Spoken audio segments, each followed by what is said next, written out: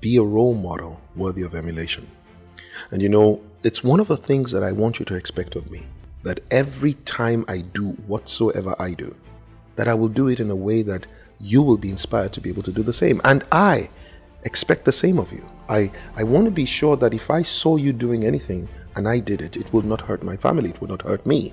So we both must become the examples of the lives that we wish others would live. We both must become, like in the words of Mahatma Gandhi, the change that we want to see in the world.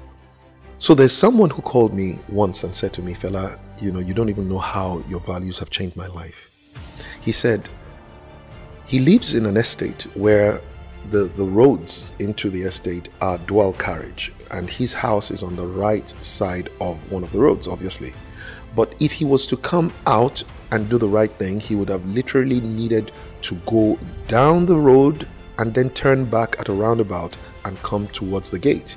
But hey, this is how everybody does it. The moment he comes out of his road, he just checks to see that the road is clear. He turns to the left against a bit of traffic, and he makes his way very quickly to the roundabout. He's been doing that for years.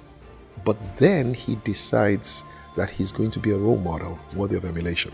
So he's taking his son, the day after he takes this value, he's taking his son for a haircut on a Sunday, getting him ready for the next week. And as he comes out Sunday evening, of course, very little traffic, he makes the turn to go the right way. And his son shouts, "Daddy, where you going? You're going the wrong way." He said to me, tears came out of his eyes, because he realized that apparently all the while he had been showing his son the wrong thing, but because his son believed the best in his dad, his son believed that what his father was doing was the right thing, whereas he'd been modeling the wrong thing. I mean, I always like to think of it this way. If everyone did what I did, would we have a better nation or a worse nation? That's what guides me. If everyone says the kind of things that I say, will we have a happier nation, a better nation, a more prosperous nation? If everybody arrived at your meetings at the time you arrived, will the meeting ever start on time? If everyone ever got to the office at the same time you got to the office, will the office be able to open on time? If you can drive in a way that if everybody else drove, we would have smooth and free flow of traffic, that would be a great idea. I want you to be the example that every single other person can. Now listen to this. I went to a university once, a college campus, and there were about 5,000 people that were there to listen to me. And I asked them a very simple question. I said, how many of you love your parents? And almost all the hands went up.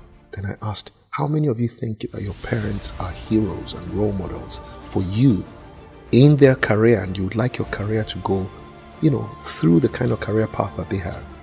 Do you know that in less than 30 seconds, only 6 people had their hands up? Meaning, you see, that day something happened that changed my life.